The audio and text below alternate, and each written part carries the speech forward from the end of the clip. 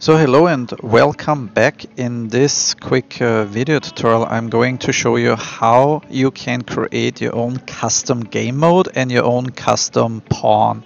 As you can see here in this demo scene file, which you can also download for free of course to see exactly how I was setting up everything, you can see that by default the spawn by default is a sphere, and you see it in the reflection.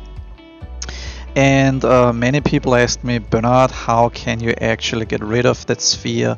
How can we make it invisible when you're in game mode? And that's what we are doing right here, right now. So first thing you want to do, you click on Add New Blueprint Class, and then you see here there is a game mode base. You click on it, and I call this Bernhard's new game mode. So this is the first step. You want to create a new game mode.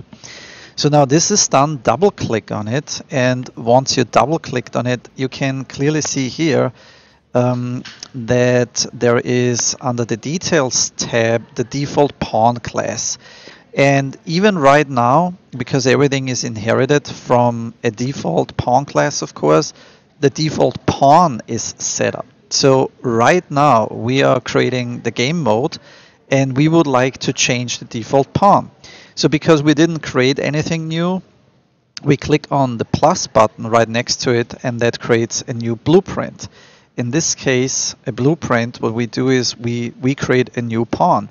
So I call it Bernhard's new pawn. Okay.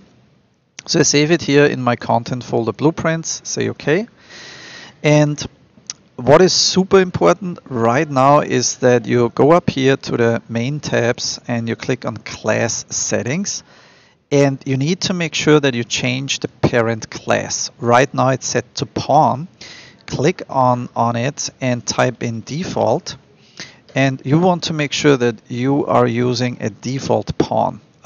So when you do this as a parent class, then you can see on the left side in the components that the mesh component that was also inherited is showing up. And this is where you can make all the changes. You can change, first of all, the sphere to any other geometry you would like to see as your pawn. And you can also change the material. You just drag and drop it in here. And if you further scroll down under rendering, then uncheck visible and check hidden in game. So now click on compile, save. Also go back to your game, to your new game mode, and compile and save. And when you close this, you see this is actually what you have been creating. You have been creating a new game mode and the new pawn. So again, still, if you would click play right now and we do it and you launch the play mode, you still see the sphere in the reflection. And lots of people got confused and asked me and said, Bernhard, I followed now your instructions, I did this, but I still see the sphere and nothing changed. So how can you change this? So you have to go into your project settings. So click on the main tabs settings, go into project settings. And once this is popping up, type in game mode. And when you do this, then you can see by default you have the default game mode set to game mode base. So if you click on it and select Bernhard's new game mode or your new game mode, however you created it, whatever name you gave the new game mode, switch it out and change it to that. And I also recommend, if you're using a server for your gaming, then change it also here to Bernhard's new game mode or whatever your new game mode is. So once this is done, now it should work and you should be ready to go. If you click play, let's test it. You see here, you're in the game mode right now and there is no more sphere in the reflection.